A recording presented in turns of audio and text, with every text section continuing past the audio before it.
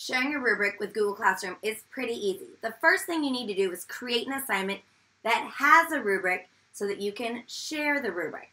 So I'm going to go to Google Classroom. I'm going to find this assignment that has a rubric on it and click on the stripe where I can see the rubric in the preview. Now this is really important that you look at it from the preview and don't view the actual assignment. So click on the rubric here. It's going to pop it up.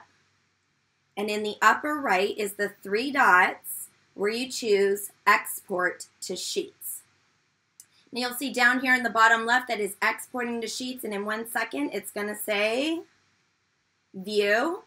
Now that can go away pretty quickly, but don't worry if you miss it because it's a spreadsheet. Google Sheets saved to Google Drive. So even if you don't view it from that little bar at the bottom, you can simply go to Google Drive and find this rubric anytime. Speaking of, why don't we make a small modification to make it easier to find? So when you open the spreadsheet, modify the title to say rubric.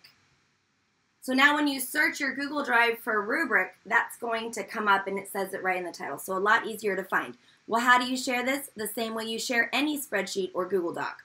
Click on the share button. So I'm going to click on the share button. There I go. Now it's in their Google Drive. They don't have to do anything. In fact, they don't even have to open the email. They'll simply create an assignment in Google Classroom, click the rubric, and import from Sheets, and it's going to be there. It's actually looking into Google Drive, so since it's in their Google Drive, they'll be able to add that rubric, no problem.